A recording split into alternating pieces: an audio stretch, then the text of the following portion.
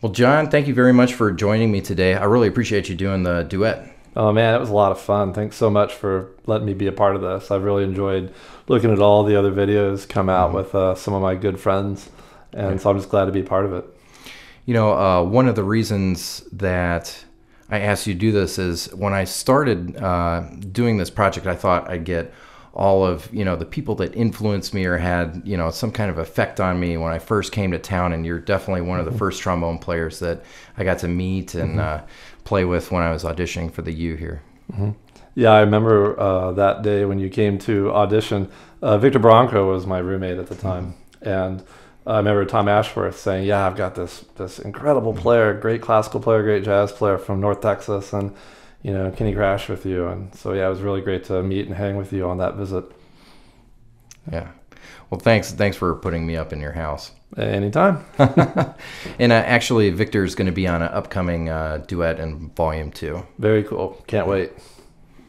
Okay, so the title of the tune, The Intellectual, I know very few trombone players that can say they have a doctorate in trombone, incredible performance career on trombone, and have also gone back to school to get a master's in electrical engineering, or currently working in the field for electrical engineering. Right. I don't know if I'd say intellectual, but maybe short attention span. I actually started in engineering, and one of my college professors at University of Kansas said, hey, this trombone thing, you could give it a try if you want. And I don't know if it was just hubris or what, but it felt really good to hear that. And of course I found myself spending all of my free time in the music building. I wasn't hanging out in the electrical engineering building. Yeah. And so, fast forward, I really enjoyed my career in music, but teaching here at U of M, there's all these great departments and all these smart people on both banks, and I really just wanted to get over to the East Bank and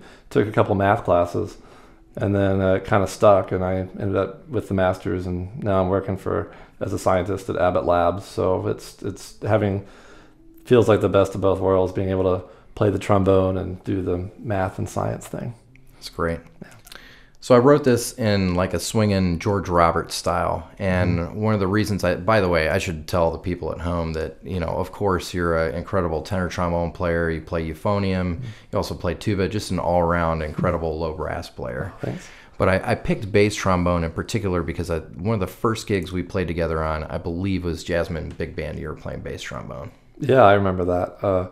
Yeah, big band bass trombone playing is one of my favorite things to do, and in fact that's how I got into playing the bass trombone. My focus as an undergrad was definitely as like a classical tenor player and a euphonium player, and I didn't really work on improvising a whole lot, and there were some really fine jazz players at the school. So my way into the top jazz band was actually to start doubling on bass trombone, and it stuck, and to this day I probably play about as much bass trombone as tenor on jobs. So yeah, something I really enjoy. So John, I've had quite a few people that are also teachers, and one of the things about you is that you're definitely very highly regarded as a low brass teacher in the area, and not only teach here at the University of Minnesota, but also have taught many very successful high school students. Oh, well, thank you. Certainly when I got into music, I was thinking primarily about being a player, and that was what I enjoyed doing more than anything else. And of course, I think a lot of players teach in some capacity, whether it's at a university or a private studio, and so I got doing that, and that's really where I found my greatest joy, was teaching private lessons, and actually particularly young, middle school, high school students, where you are not necessarily trying to turn them into trombone players, but turn them into ticket buyers, concert goers, all of these things. So yeah, that's been my favorite aspect of my music career, has been the teaching. Here at the U, I'm really grateful to Tom Ashworth that I studied with him for my doctorate, and then they kept me on to teach euphonium, and I think this is my 17th year. Wow. So yeah, hopefully many more.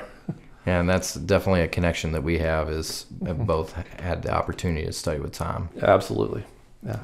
So John, you're playing all over in town right now, playing with Minnesota Opera, playing a lot of the touring shows in town. Do you want to talk a little bit about that? Sure. So yeah, the opera is one of my favorite things that I do.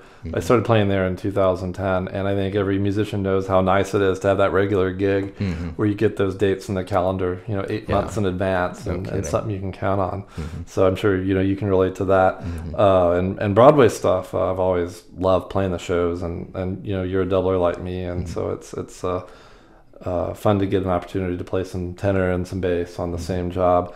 I'm doing a little less show work this year. I got married about a year ago, and we actually have a kid on the way. Oh, wow. Yeah, and baby's due in March. And, of course, there's a couple Broadway shows coming in March that I had to decline. You did the right thing. Yeah, absolutely. Well, there's never a better reason. But I'll look forward to doing some more in the future, and hopefully playing with you a lot more. Yeah, you bet. Hey, congratulations, by the way. Oh, this is thank the you. first time I'm hearing this. So. Oh, yeah, I'm pretty excited. Yeah. Well, what do you say we go record this tune? All right, let's do it. All right. Yeah, thanks, Scott. Thank you.